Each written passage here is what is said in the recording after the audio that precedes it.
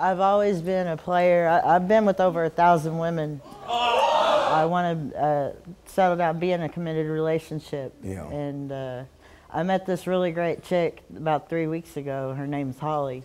Yeah. And we have a lot of common. She's got 34 tattoos.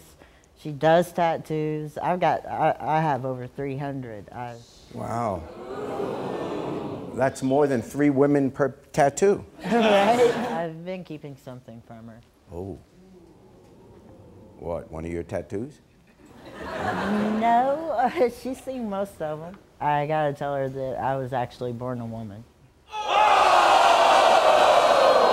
Do you normally tell the women ahead of time what you are?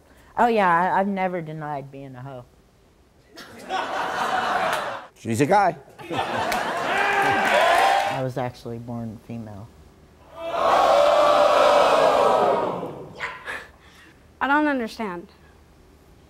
I was born female. My birth certificate says female on it. I have, under all this, I have boobs and a vagina. I don't have a penis. But I'm looking at you and you have a beard, you have a mustache. I've been taking testosterone. I told you from the beginning to be honest with me.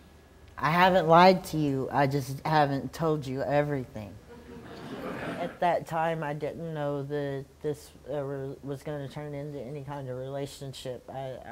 Well, she wouldn't want to. Like I said, I was a hoe. I'm a hoe. Did he strike you as a hoe? No, not at first. Have you ever been with a woman before? No, I'm straight. Yeah, okay. The excuse can't be, well, I'm a hoe, I'm a hoe, I'm a hoe. That doesn't give you a license to.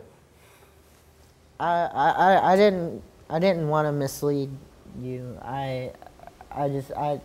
It's not something I tell right away. I really like you a lot. There's a lot about you I like, and I was afraid that telling you would push you away. So you lied to me and played me as a fool?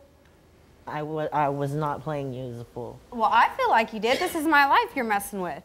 Do you foresee any possibility after the anger goes away that you would ever want to be with him?